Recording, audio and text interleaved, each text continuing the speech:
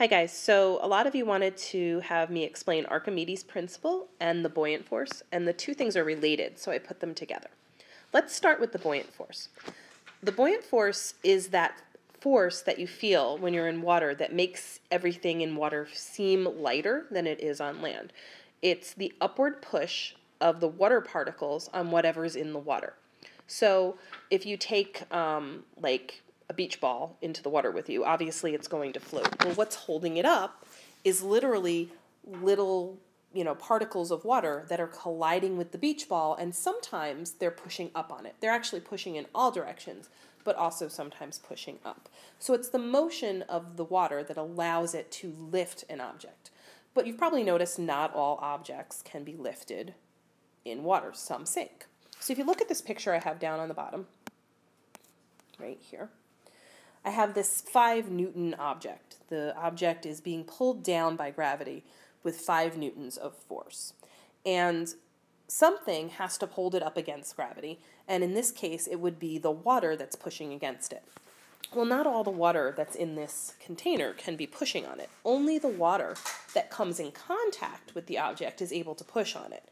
So here, for example, and here, and here, water is able to come in contact with that object and push against it.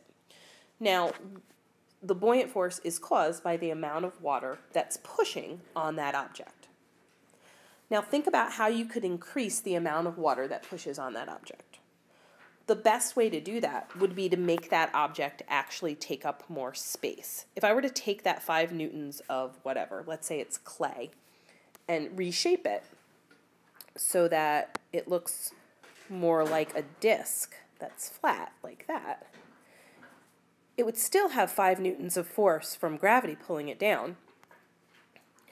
But now it might float because actually, look, there's a lot more space under it for water to push up against it.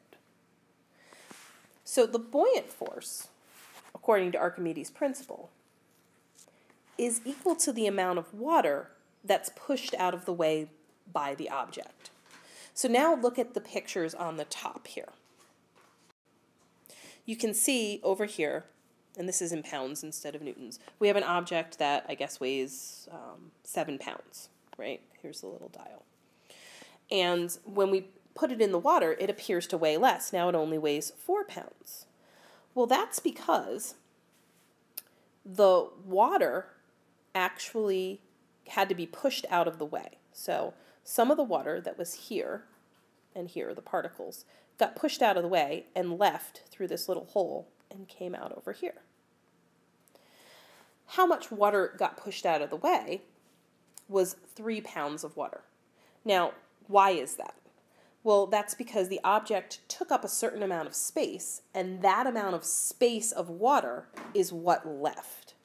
Don't get confused here. The object weighs 7 pounds, but it doesn't displace 7 pounds of water. It only displaces 3 pounds of water.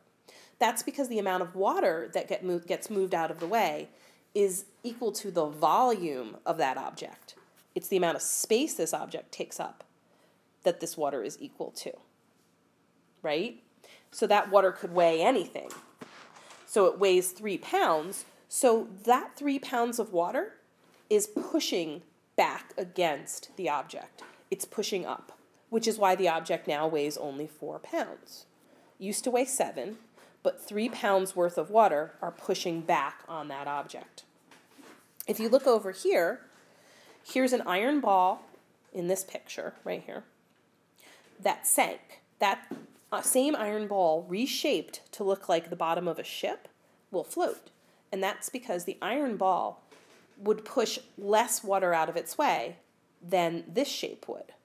Look at all the arrows that can fit underneath the boat shape compared to the arrows that can fit around that ball.